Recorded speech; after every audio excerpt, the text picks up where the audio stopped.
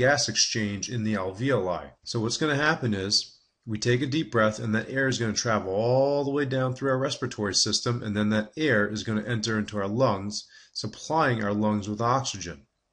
Now again, as we learned in pulmonary circulation, oxygen-poor blood enters the lungs.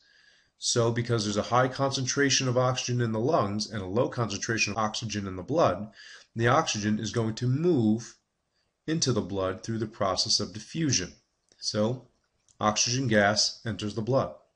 Now, on the flip side of that, oxygen is now leaving the lungs and going into the blood. However, your oxygen-poor blood is bringing in a lot of carbon dioxide. So that's what these cells are bringing into the lungs. So since you have a high concentration of carbon dioxide on your blood cells and a low concentration inside of your lungs, your carbon dioxide is then going to enter the lungs. And then we exhale it out. So there's our gas exchange. Just like you were to exchange anything with a friend, what you would do is you would give them something and they would give something in return to you. So if you're lending a video game to a friend, you would give them a video game, and in exchange they would give you a video game that maybe you wanted to play. Well, gas exchange is the same thing, except we're talking about oxygen gas and carbon dioxide gas. We have the oxygenated blood moving through the body and then transferring that oxygen to the body cells that need it.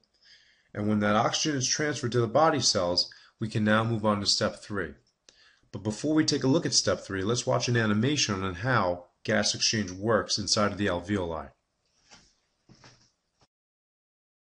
These are air sacs in a lung and an adjacent blood vessel. Blood delivers oxygen to other cells in the body. Blood also carries the cell's waste, such as carbon dioxide, back to the lungs.